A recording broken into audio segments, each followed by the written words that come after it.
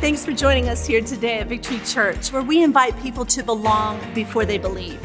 If you want to know more about who we are and what we do, or if any of our messages have impacted your life and you would like to partner with us in giving to this ministry, we invite you to do so by visiting our website at victory.church. Now, let's check out this week's message from our lead pastor, John Chasteen. So we've been in a season here called Live, Move, Be. 2 weeks ago, I preached a sermon called The God of Little by Little. And we talked about, it was our 30-year anniversary. And we talked about how did the Lord get us here? Well, little by little. And we talked about how the God is the God of yesterday, today, and tomorrow. And so what does that mean for us tomorrow? And where are we going as a church? And so for the next several weeks, we were beginning to talk about this. Who are we and as a church, and where are we going as a church? And so last week, we talked about living in his presence, and it's really at the core of who we are as a church, is we want to live in God's presence. And what does that mean, and what does that look like? And remember, if you missed it, you can go back and watch it. But we talked about, it says in Acts 17, it says, God did this so that you would seek him and reach out to him and find him. And so you can go back and watch that last week. So our vision statement is to equip people to live, move, and be in the fullness of Christ. That's what we are, that's what we're about. And the end of that is really important, that we want fullness, that we want to live life to the full. When we go out every single weekend, we say, in Christ we live life. We say it every week. We want to live life to the full in Jesus. And so it's a pursuit. We're chasing after this life of fullness. If Jesus said we could have it, we want it. And so we want to be a church that equips the saints. And Ephesians 4 says that God gave the apostle, the prophet, the evangelist, the pastor, the teacher to equip the saints for works of service, to become mature and to live into the fullness, to measure the full measure of the fullness of God. Acts 17:28 says, in him we live and move and have our being. And so these two verses really make up who we are and what we're pursuing as a church. And we believe, the way we articulate live, move, be, is we believe that when we live in his presence and we move beyond ourselves, then we are being transformed. So live, move, be. Live in his presence, move beyond yourself, and be transformed. And this becomes the pursuit of fullness. Okay? So last week was live in his presence. Next week, we will talk about what it looks like to be transformed. Today, we're going to talk about the one that doesn't really sound all that exciting. Move beyond yourself. All right? So if you have your Bibles, flip with me to John chapter 3. John chapter 3, verse 22. It says this, then Jesus and his disciples left Jerusalem and went to the Judean countryside. And Jesus spent some time with them there, baptizing them. At this time, John the Baptist was baptizing at Aenon, near Salem, because there was plenty of water there, and people kept coming to him for baptism. This was before John was thrown into prison. A debate broke out between John's disciples and a certain Jew over ceremonial cleansing. So John's disciples came to him and said, Rabbi, the man you met on the other side of the Jordan River, the one that I said identified as the Messiah, is also baptizing people. And then like in the best whiny voice you can muster up, and everybody is going to him instead of coming to us. Verse 27, and John replied, no one can receive anything unless God gives it from heaven. Now this is where we're going to dig in. You yourselves know how plainly I told you, I am not the Messiah. I am only here to prepare the way for him. It is the bridegroom who marries the bride, and the bridegroom's friend is simply glad to stand with him and hear his vows. I like this. Therefore, I am filled with joy at his success. And then the real famous verse that we've all probably heard, he must become greater and greater, and I must become less and less. He has come from above and is greater than anyone else. We are of earth, and we speak of earthly things, but he has come from heaven and is greater than any one of us.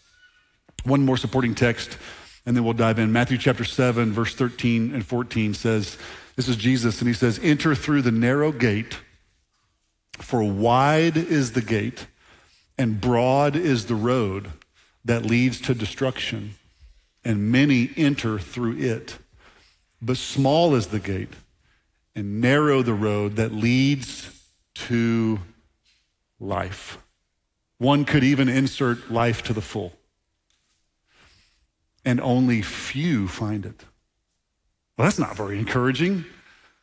We're in pursuit of life to the full, John, and you're telling me that the road is narrow and most people don't take this road.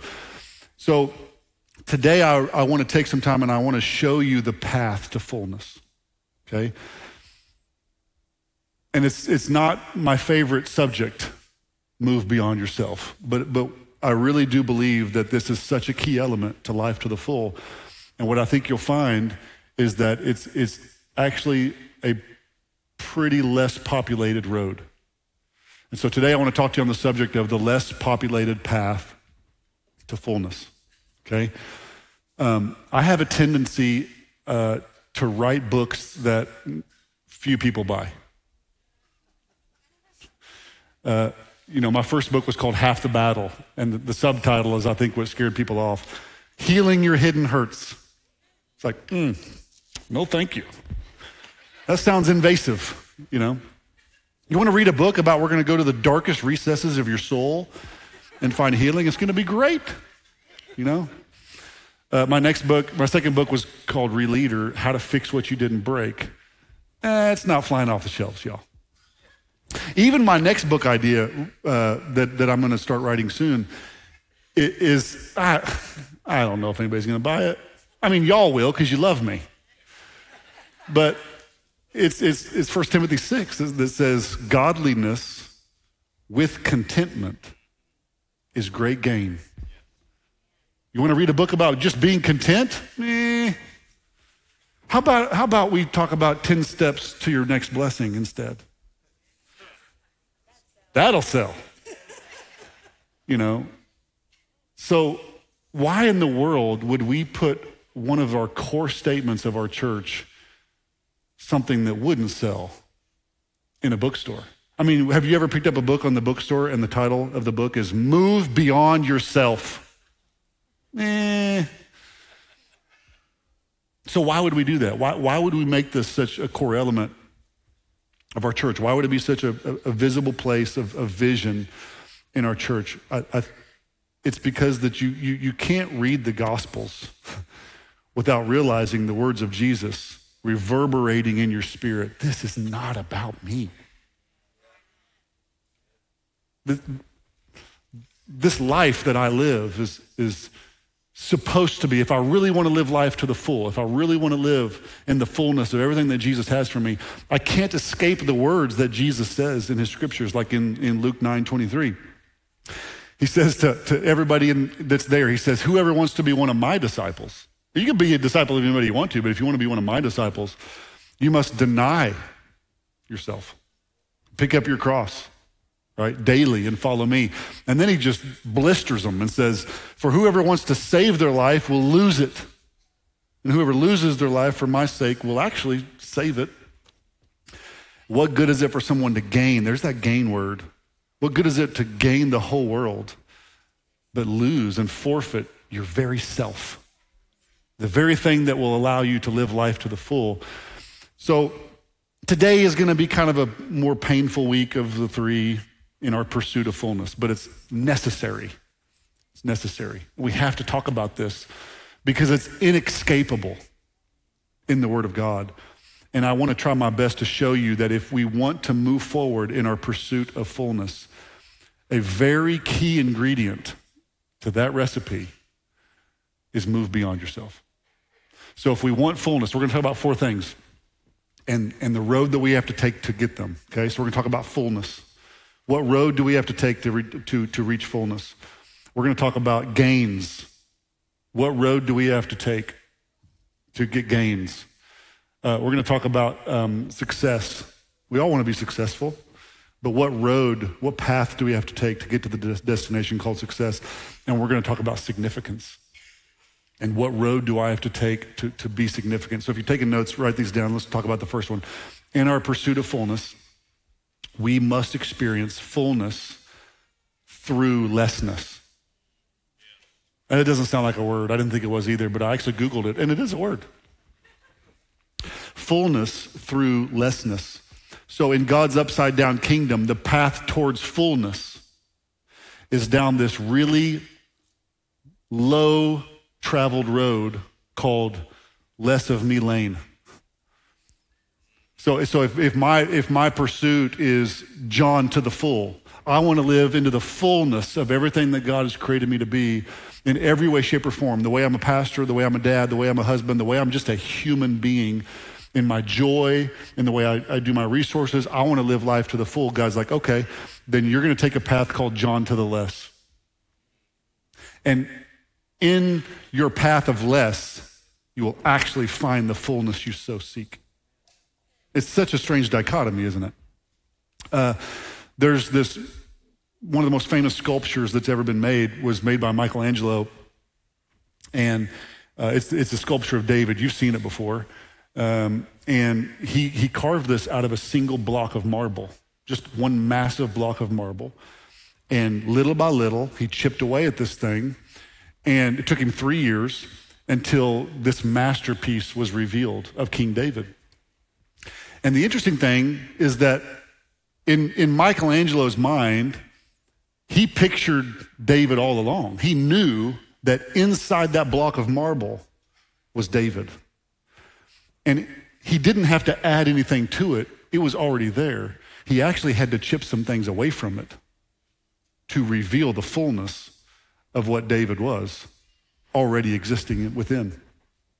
And I think that sometimes we view God, we view our life to the full as though I'm missing something and God must add something. God must bring the increase. God must bring more gains in order for me to be full, because that would make logical sense. If my cup is half empty, I need to add something to it for my cup to become full. But I actually have found that it's actually quite the opposite, that most of my increase, most of my growth spiritually and mentally and emotionally and physically and financially has been not an addition to me, but God chipping away things from me to reveal the creation. It's as if he's trying to get me back to the Garden of Eden the way that he intended it to be. And it's not as if he needs to add something to me to get me back to that place. We were created in the image of God. It's like, I don't need to add anything to you. I did that the day I breathed life into Adam. What I have to do is I have to chip some stuff away, because deep inside you is the fullness of what God intends, and he's got to chip some stuff away. And you think about this principle all through Scripture. You think about the awkward one that's in the Old Testament and New Testament of circumcision. You feel that awkwardness in the room right there? Everyone's like, But what was circumcision? Circumcision was a cutting away. It was a reminder of the covenant with Abraham. And then you fast forward to the New Testament, it's like, hey, it's no longer a circumcision of the flesh. Now it's a circumcision of the heart. But the principle's the same. It's a cutting away. We're going to chip some things off of you to reveal what was there all along. So think about the refiner's fire. The refiner's fire says, hey, the gold, we don't need to perfect the gold. The gold's there. It's as good as it's going to get. What's keeping the gold from reaching its fullest purity is the impurities that we need to remove. So it wasn't as if something needed to be added to the gold. In fact, something just needed to be removed. And this is what the Lord is in the business of doing. He's in the business of shaping us and molding us like the potter's wheel. The clay must be moldable on the potter's wheel and be willing for the potter to push and nod and chip away and peel away and remove things to craft us and mold us into the image that he wants us to become. So have we ever considered in our pursuit of life to the full that it might be something God chips off of you, not something he adds to you? Okay? So our first process of understanding life to the full, we need to understand, just as John the Baptist said, hey, listen, I got this thing figured out, y'all. I'm not the Messiah. I am only here to carve the path for him. I am only here to see his success. In fact, he says, I need to actually become less and less so that he can become greater and greater. So fullness is actually through the path called lessness, which is such a strange dichotomy. Secondly, I want to go back to this verse that we read a while ago, Luke 9:23. It says, then he said to them all, whoever wants to be my disciple must deny themselves, take up their cross daily and follow me. For whoever wants to save their life will lose it, but whoever loses their life for me will save it. What good is it for someone to gain the whole world, to have something added to you? Not just something, but everything. You could gain everything, everything the world has to offer you. What good would that be if you forfeited or lost yourself? So number one, we're gonna experience fullness through lessness. Number two, we're gonna experience gains through giving. Now, you can unclutch your purse. This is not a giving message about your finances. It's cool. Calm down, all right? Everybody take a deep breath. Because Jesus isn't saying, it's not about your money. He says, if you want to find your life, give your whole life. If you want to discover what life is all about, it's not about adding something to your life. It's not about adding more of something so that you can have fullness. It's actually about giving your whole life away. And that is how you're going to experience gains. So crazy, isn't it? Like everything is upside down. What a strange dichotomy. But I want you to think about your life. In your marriage, if you're trying to gain love, what do you have to do? Give it. If you're trying to gain someone's trust, what do? Give them yours first. So giving actually produces, again, the words of Jesus are quoted in Acts chapter 20, and it says that Jesus himself said, it is more blessed to give than it is to receive. So the words of Jesus is like, hey, if you really want to be blessed, yes, I want to be blessed. Okay, give. Because the best gains in life are actually going to come through your heart of just giving. And it applies to everything, right? It does apply to your finances, but it also applies to your time, and it also applies to your heart, and it also applies to your life. It applies to everything. It's a biblical principle. Okay, I want to get to 3 and 4 because this is where I want to camp more. So I'm going to read the same verse, Luke 9:23, but I'm going to read it to you in the Message Bible because I just like how it pops, all right? It says, then he told them what they could expect for themselves. Anyone who intends to come with me has to let me lead. You're not in the driver's seat. I am. This part's not fun. Don't run from suffering, embrace it. Ugh. Follow me and I'll show you how. Now I love this part. Self-help is no help at all. Now this is the part I want you to catch. Self-sacrifice is the way, my way, to finding yourself, your true self. What good would it be to get everything you want and lose you, the real you, the part of you that really needs life to the full? And then again, John the Baptist articulates it a little bit differently, but it's saying the same thing. Hey, he must become greater and greater, and I must become less and less. So it's about this idea of success. We all want to be successful. So, but in our path towards fullness, if you want success, I'll tell you what path you'll find success on. You'll find success on a road called sacrifice. I didn't amen that either. But I want you to think about it for a second. I want you to think about the most important things in your life right now for just a second, right? Hopefully you would name your wife, hopefully your husband, hopefully your kids, anything that you would say is the most valuable thing to you. Guess what? It cost you something. You had to sacrifice. Come on, y'all. Y'all got kids. Tell me kids aren't a sacrifice. My gosh. If you're married, come on. That's a sacrifice. If you're a Christian, guess what? And it's becoming more and more of a sacrifice in our nation. Anything your physical health, if you're physically healthy, you know that they sacrificed something, right, to get to that place. It didn't just happen magically. If you grow in your faith, That doesn't happen naturally, and we naturally drift away from the Lord. So as we grow in our faith, we know that that was sacrificial. It cost something. I was listening to a podcast not too long ago of Jordan Peterson, and I don't agree with everything he says, but I like the way he thinks. He makes me think. And he said something that I thought was brilliant, and I never processed it this way before. And he was talking a little bit about sacrifice, and he said, he brought this topic up, and he said, community cannot exist without sacrifice.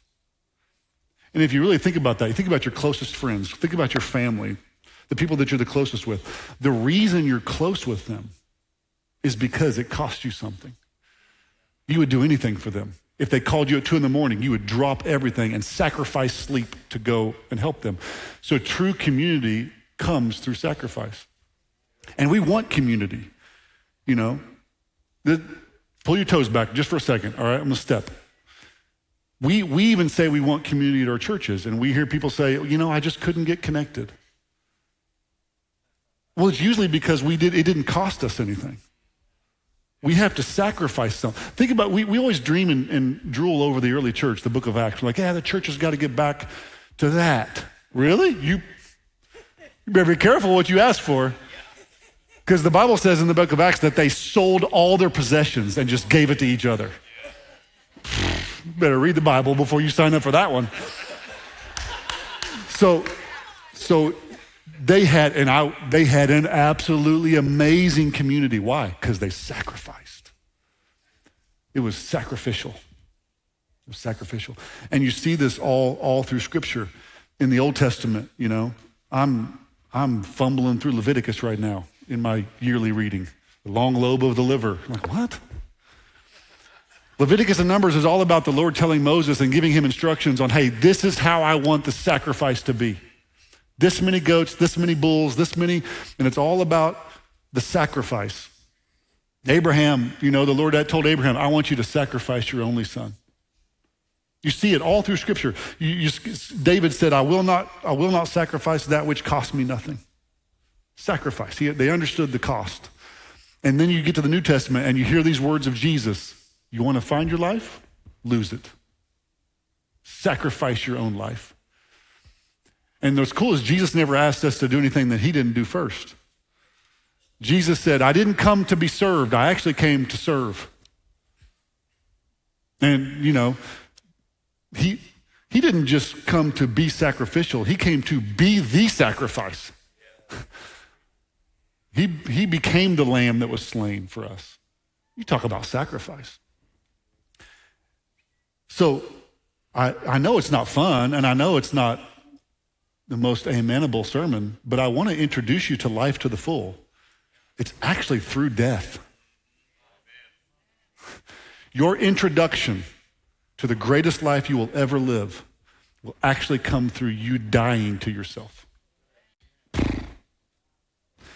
And I'm telling you, we don't talk about this in church anymore. But sacrifice might be one of the most important elements of your entire life. It's understanding what something will cost you and be willing to pay the price. And I even processed this in some other ways, and I jotted some notes down, and I want to read them this way. And I believe this to be true, and I think you will too. Think about all the things in this life that seem detestable. Now, I want you to think about words like corruption. I would present to you that corruption is only present where sacrifice is absent. Corruption and sacrifice can't live in the same room. I would present to you that greed is only present where sacrifice is absent. So think about how important sacrifice is to allow the Lord. Part of this sacrifice is giving the chipping away tool back into the hands of God and saying, man, Lord, chip something off. I want to sacrifice. Pride is only present where sacrifice is absent. And alternatively, where sacrifice is present, love is present. And where sacrifice is present, trust is present. And where sacrifice is present, guess what else is present? Forgiveness. We forgive one another when we have this sacrificial heart. And we say at our church, and one of our number one core values, not one of, the number one core value of this church is we are kingdom-minded first. It doesn't mean that we're not other things minded. It just means that we want to take everything through the filter first of how does this impact the kingdom of God? And that's what John the Baptist was saying. He's saying, this is not about me. I am not the Messiah. I am here for one reason. It's for his success. And so if he becomes greater by me becoming less, then praise the Lord. 1 John 3:16 says, this is how we know what love is. Jesus Christ laid down his life for us, and we ought to lay down our lives for our brothers and sisters. And then Hebrews 13:16 says, and do not forget to do good and to share with others, for with such sacrifices, God is pleased. So we're not gonna forget the importance of sacrifice. We want it to be a part of our culture. We want it to be a part of who we are as a church. Number 4, we'll close with this. Number 4, in our pursuit of life to the full, we're gonna take the road less traveled because we will experience significance through service. Significance through service. It's not a word we would use commonly, but really what you're after, what you're chasing is significance. You wanna be significant. Even people that don't believe in God want to be significant. We wanna do something with our time on this earth. And every one of your definitions of significance might be different. But they would all have one thing in common, is all of our definitions of significance are based on what someone else says about me. It's through the lens of other people, is what I'm trying to say. So let's just imagine, let's say that you wanna be significant in swimming. You wanna be an Olympic athlete and you wanna be remembered as a significant swimmer in the Olympics. Well, then deep down, you want Michael Phelps to say, she's good. And because Michael Phelps noticed you and deemed you significant, you feel significant. So whatever that area is, if you're like the cook, Martha Stewart, I don't know, whatever it is, you wanting to be significant through someone's eyes. So we all have to wrestle with this question. What is significant to me? What makes me significant? Okay, let's do a quick exercise. Show of hands, Edmond Campus, OKC, everybody in the room.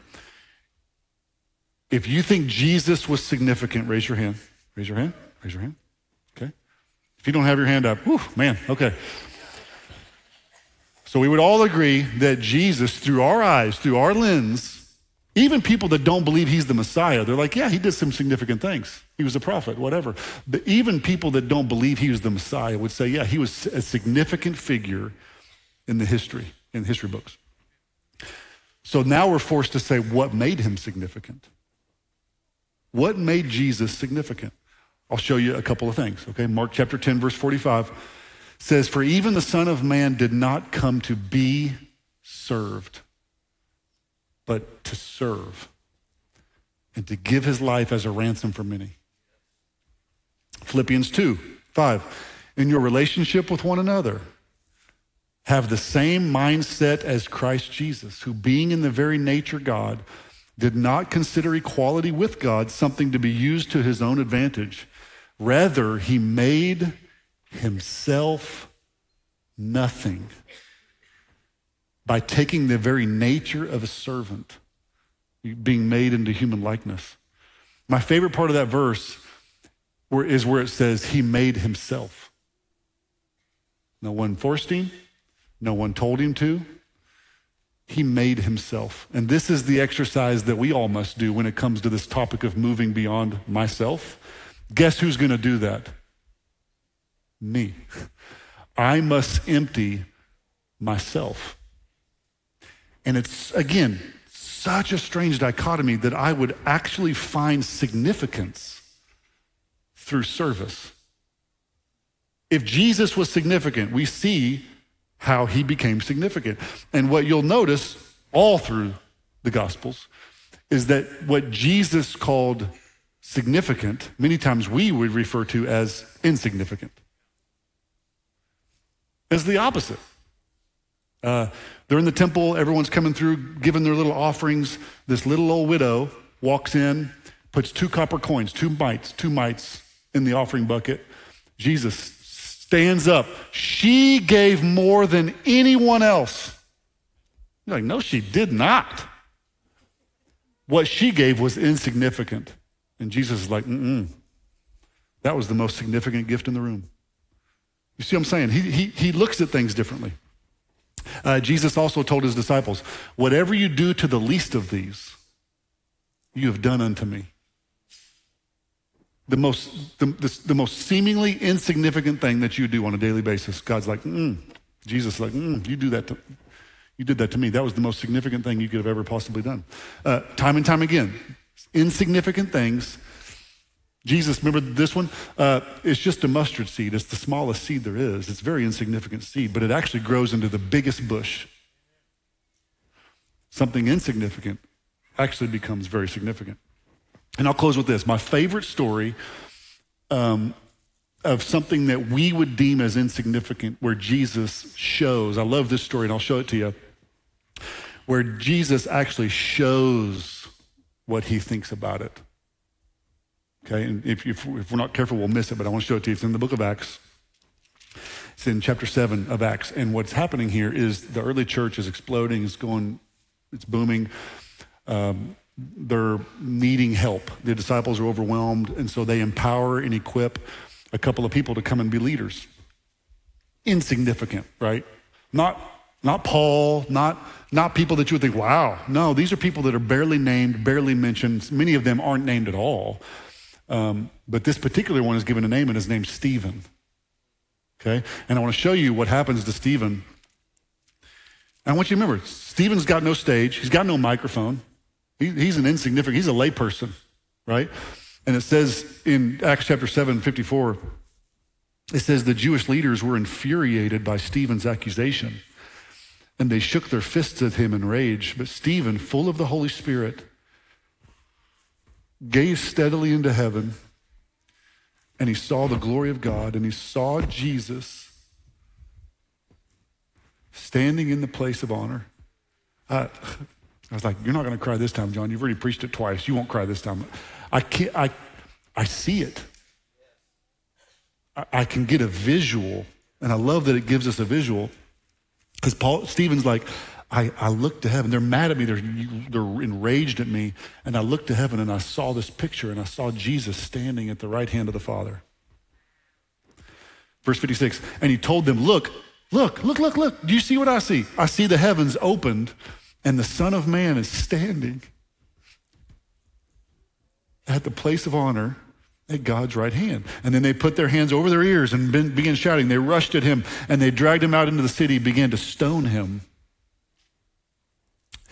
And his accusers took off their coats and laid them, check this out, at the feet of a young man named Saul. Well, that's Paul, y'all. The guy that would later write the majority of the New Testament. He's there endorsing this. And as they stoned him, Stephen prayed, Lord, receive my spirit. He fell on his knees shouting, Lord, don't charge them with this sin. And that's powerful enough, but I want to show you why that's important. You're like, I don't get it, John. Why are you crying? I'm crying because of the imagery that he sees. And I want to explain to you why that's important. So, one, just try to imagine him being stoned, y'all. Like, he's hemorrhaging. I mean, do you know how big a rock has to be and how many rocks there has to be to kill someone? And the slow, agonizing death of that in the midst of this. He is like the Lord lets him escape from that and see something. And this is what he sees, and this is why it's significant. Because almost every other time in Scripture, when it mentions Jesus in heaven, it says that Jesus is seated at the right hand of the Father. Why is that significant? It's significant because kings don't stand. if you were to go into a nation and meet the royalty of that nation, and you come in, they seat, you stand. Because standing is a sign of honor. Like if the person you most respect on planet Earth, right? If Jack Hayford walked into this room right now, I'd be like,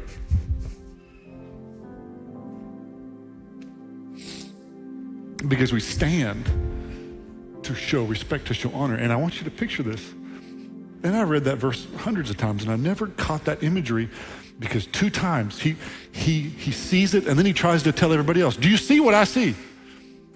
He's like, I see Jesus. And he's standing at the right hand of the Father. So Jesus, I want you to think about this. Such an insignificant thing.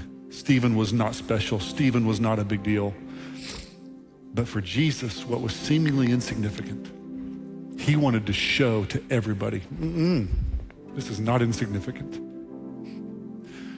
And I just want to recalibrate our minds, because what I would present to you is the things that we think are significant. The things that we think God is in heaven going, wow. I don't know.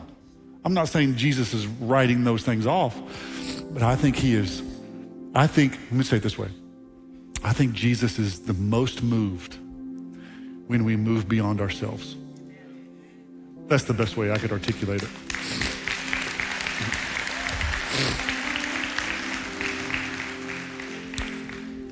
So in Jesus' eyes, I want you to think about this. In Jesus' eyes, the most significant thing you could ever do on earth is serve.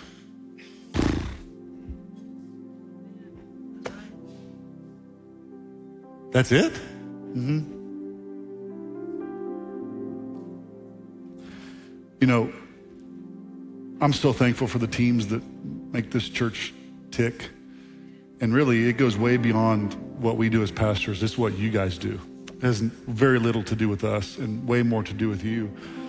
And we have an amazing team. We call it the Dream Team. I mean, they are the Dream Team. It's what they do. They make this place tick. But I also wonder sometimes if we should just call it the Serve Team. Because we serve. The most significant thing we could ever do is just serve. And so let's just recap. Okay, and we'll get out of here. You want fullness? Fully embrace lessness. You want gains? Give. Give. You want success? Sacrifice.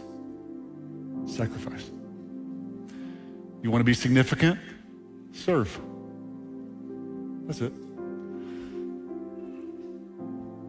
So this might be the most church shrinking sermon that's ever been preached. I don't know. And I don't want you to misunderstand me. I'm not saying that everything's going to suck from now on, okay? We're keeping the padded pews. Everyone calm down, all right? We want you to be comfortable. It's all good. I'm just saying I want us to continually recalibrate our hearts to say that nothing about this church is about me. Nothing about my life is about me. And I'll say something that may shrink our church for sure. If you want to be a part of this church, my challenge to us is let's take the road less traveled. Okay? And here's a couple of promises that no one would ever sign up for. Okay? If you want to be a part of this church and pursue fullness with everything in you, you might actually give of yourself more than you receive for yourself.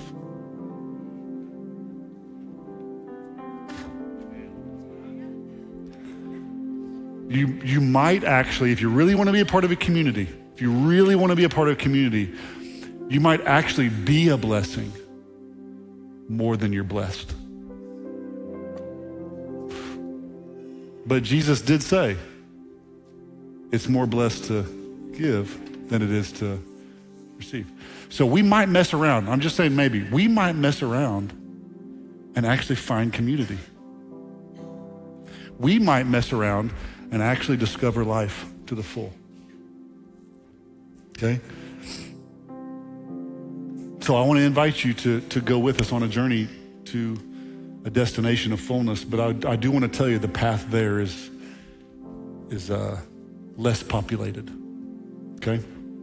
Let me pray for you. Lord, we thank you for who you are. We should start there.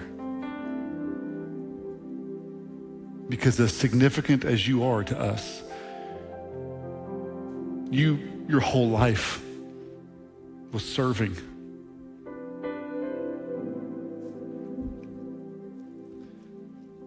So we just say thank you. Thank you for the sacrifices you made. Thank you that you didn't come to be served, but you came to serve. And Lord, forgive us for making this life about ourselves. And may we model your way. May we become servants. So God, give us the courage, give us the desire, give us the hope to pursue you with everything we have. And I pray, God, I pray more than anything is that you would bring fullness to this house. Help us live into everything you're calling us to be. Help this church to become everything you are calling it to be. And what we say is we are kingdom-minded first, and we utter the words of John the Baptist. This is about your success, not ours. So may we become less and less, and may you become greater and greater. In Jesus' name.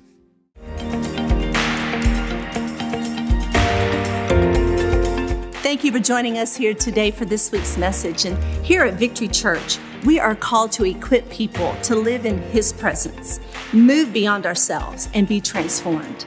And this can only happen through your radical generosity, your serving, and your prayers. If this message or any of our messages have impacted your life and you would like to partner with us by giving into this ministry, you can do so by visiting our website at victory.church/give. Thank you again for joining us, and have a great day.